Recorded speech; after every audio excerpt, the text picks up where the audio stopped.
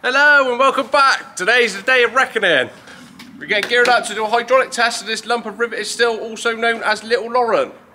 We're going to be lighting a fire under her, getting her warm, getting her primed with water, and ready for a full pressure test. Did all the carrot bolts seal? Did the gasket seal up? Better light the fire and find out.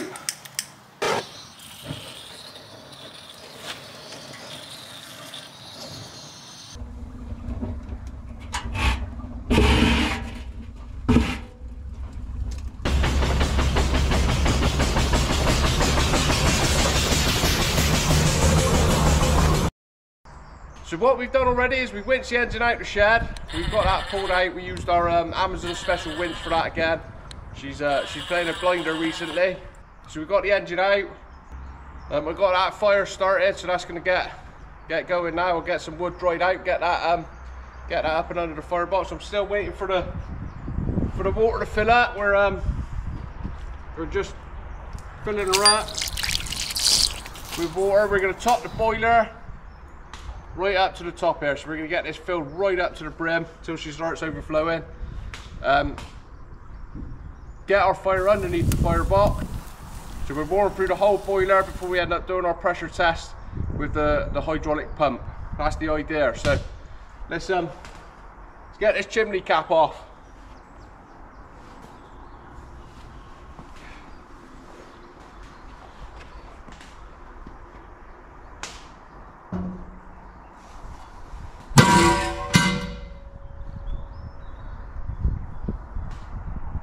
Not here to do a lot, we ain't got a smoke box on. But we don't need that in the shed anyway.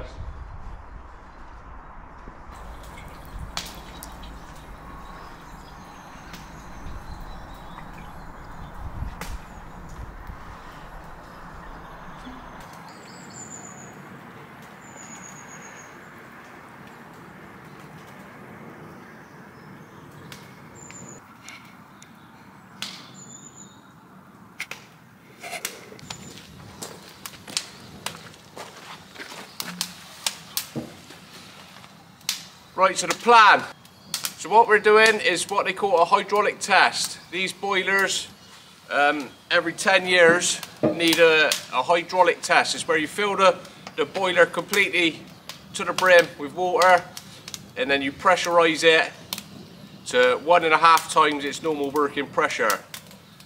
Well, seeing as we've had all these parts off this engine, we need to check all the seals. We need to check the rivets, we need to check the carrot bolts, we need to check all the gaskets we put in, and we need to make sure that that's all going to be sealed up. So at the minute I've got the hose in the top.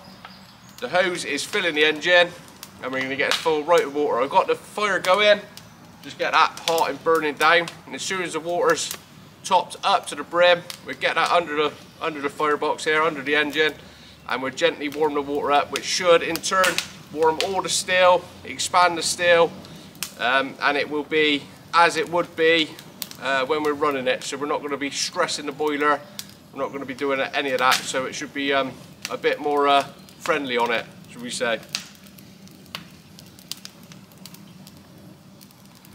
The reason we fill the boiler with water to the brim is it's a safety thing for those that are new to steam engines.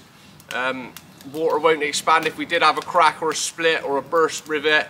The water won't expand when it comes out, whereas if it was full of steam, it can get quite nasty and be a devastating, devastating really.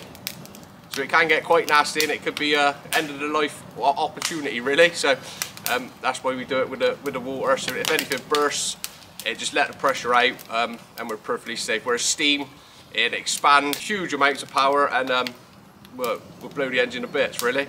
So I'm just waiting for the boiler to fill up. I've got inside, I've got me new test pump. We're going to be filling that with water, and that's just going to be hand operated just to bring it up to the full working pressure. So we're going to rely on the gauge on the pump, and fingers crossed we got everything buttoned up and nothing's going to leak. So let's just let's hurry up and wait for the water. Just quickly before we do that, I am anticipating some leaky tubes. So the tubes that's in this engine have been in there now for 20 odd years, I think. Well, I've never done them. I've never seen them done on this engine, so God knows how long we've been in there, but I would say 15, 20 years. So they are likely to be our weak point, but we'll get going and we'll find out. So the water should now be over the top of the firebox, which should mean that it's safe to put the fire in. We're not at risk of damaging the plug.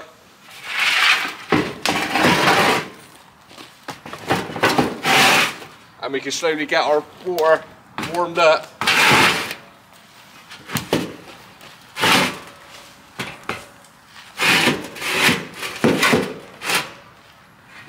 It's a nice day for a fire today. It's cold, but it's not wet. It's quite enjoyable. Smells lovely.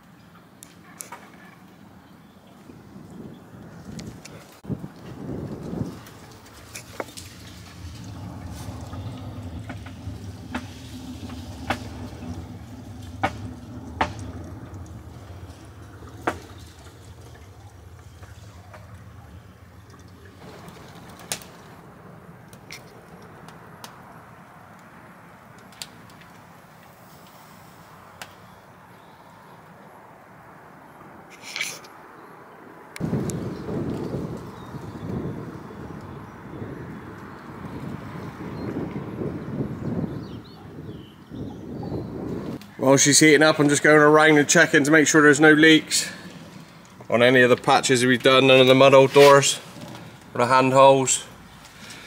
You can see a drip then. Yeah, this one, see?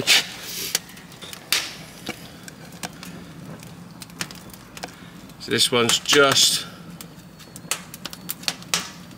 wisping a little bit. Well, not wisp.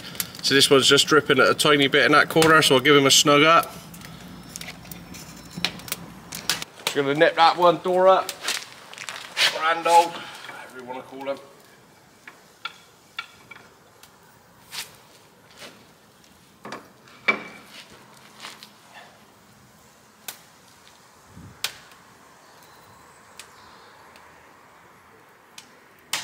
It's going to be an exciting day today. This is either going to end months of work or start many more. Hopefully we ain't got no leaks. I mean, a leak like this coming from the door, it's not too much of a problem. It's because obviously these come out all the time, so they'll be leaking every time you put them back in. It's more the gaskets in the carrot bolts we're worried about today. Although that's being said, if any of these other rivets leak or the tubes leak, we'll have to be replacing them down the line anyway. So she was a good boiler before. Let's hope I ain't cocked it up.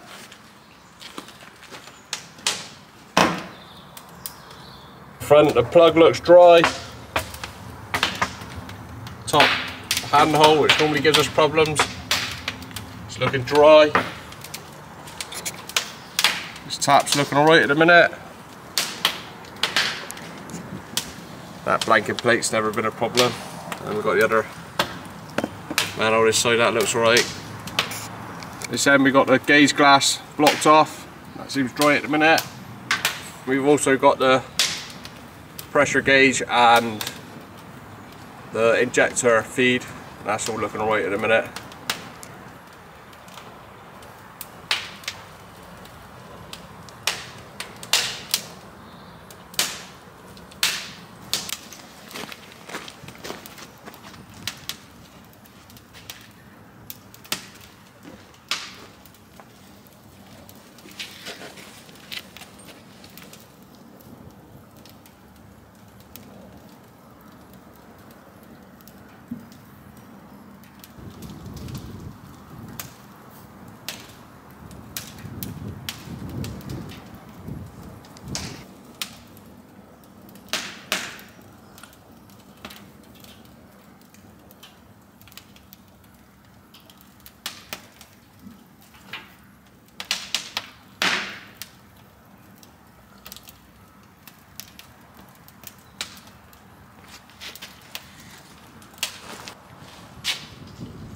Well.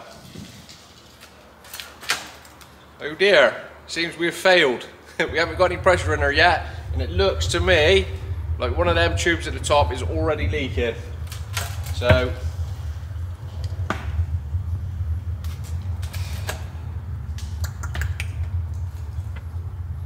I'm going to carry on for a minute, but it does look like we're going to have to be putting some new tubes in this. So yeah, not the result I wanted today, really. Yeah.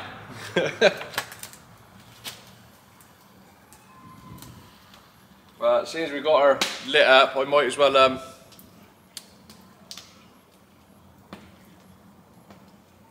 carry on and make it leak more. So this does mean I'm not going to be able to test my studs, so we're pretty much a wasted job now.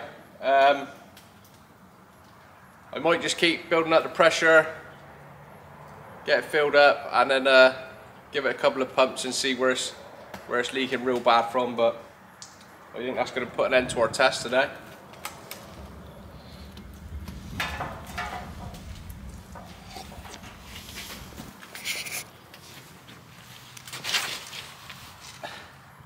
So there we go, an epic fail. There's the puddle of failure down there. Right, so what I'm going to do is I'm going to knock the fire out, pull that out of the way. We're going to get it back in the shed. What we're going to do is we're going to order up some new tubes, and she's having some new tubes. So yeah, now we get to learn how to retube a boiler.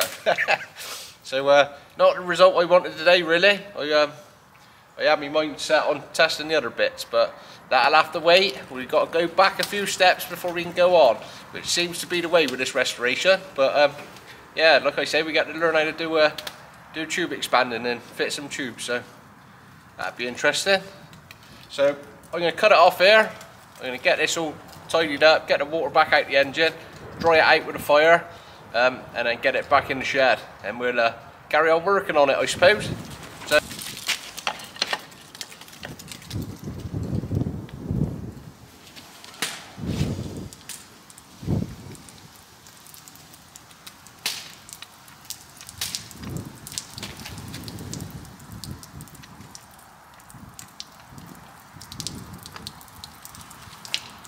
right, we better get our drain down then and get her tucked away. I'll get the water out of it, put the fire back in, dry it out and get it back in the shed.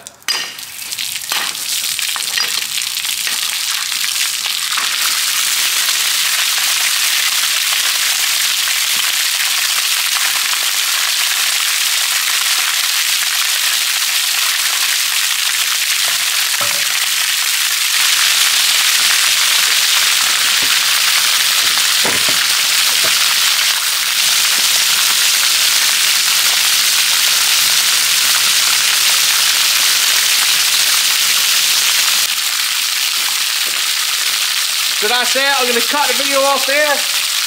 We're going to get this back in the shed, get it dried out and get to removing the tube. That'll be on another one. So I'll catch you on the next one.